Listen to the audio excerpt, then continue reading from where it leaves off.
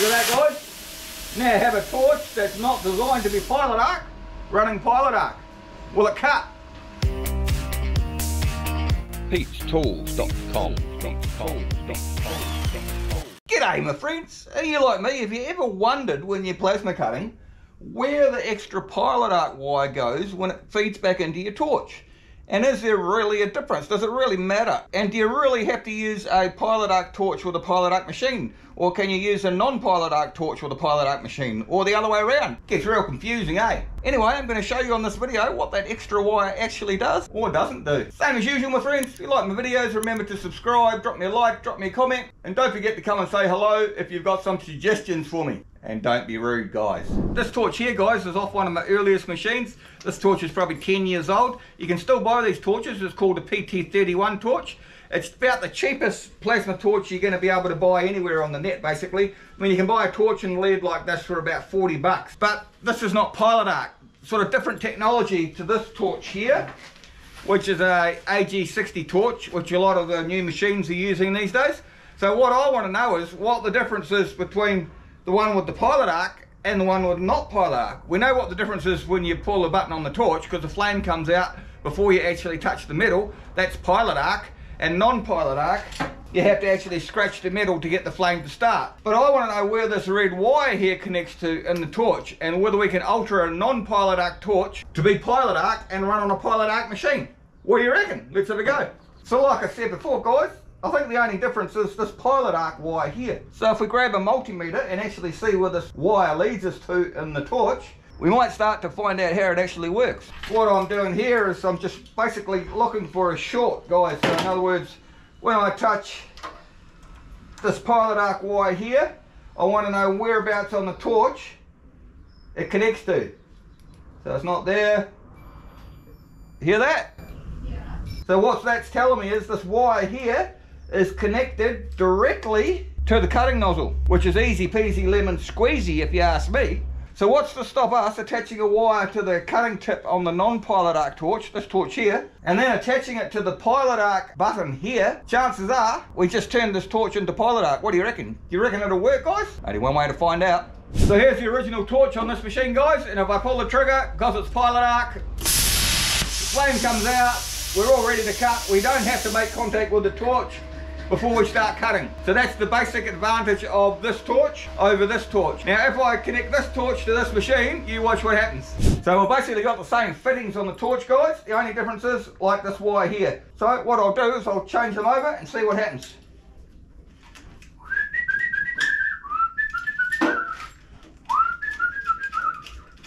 Easy peasy lemon squeezy. Take out that, it's just the switch. Take out this, which is just the air line and the main conductor line, and of course the pilot arc wire here. So we'll take him off, like so.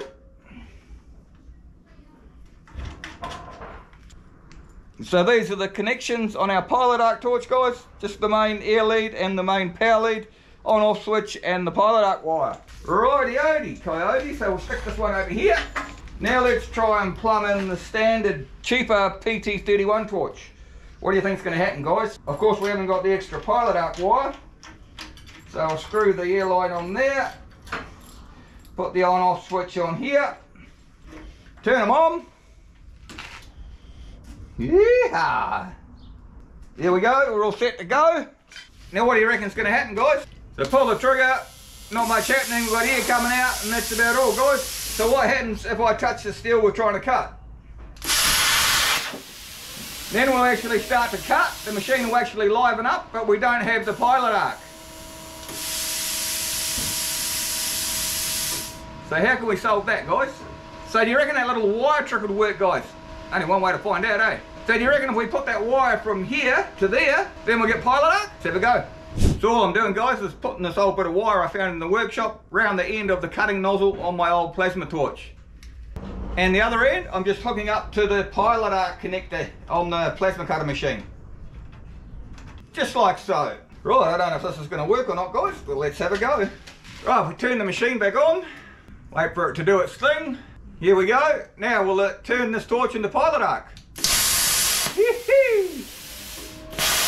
at that, guys. Now have a torch that's not designed to be pilot arc, running pilot arc. Will it cut? Right, I've got a piece of painted 4mm plate here, guys. Let's see if the thing will cut it. There we go. Because we all know that this used to be a scratch start torch and then it won't start on paint, but will their pilot arc modification work?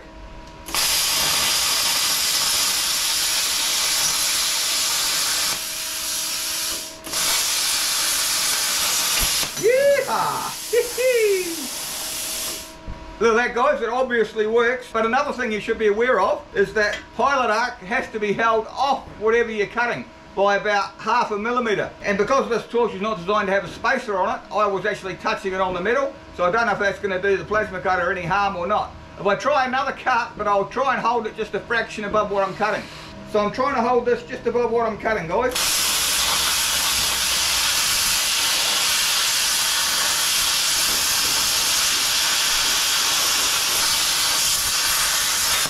That's really hard to hold at the same distance off what you're cutting all the time, so this really needs like a spacer, a guide on it, a standoff guide. But then, like I said, this torch is not designed to have a standoff guide on it. But it obviously works, guys. So there you go, my friends. More useless information that you didn't even really want to know. But if you get stuck and you haven't got the right plasma torch, there's always a way to get out of it. But if you're tight with your money like Pete and you don't want to buy a new plasma torch, try that little wire trick, guys. It might just help you out of a bind. Anyway, same as usual, if you like my videos, subscribe, drop me a like, drop me a comment, come say good day in the comments below, and we'll see you next week. Bye! Pete'sTools.com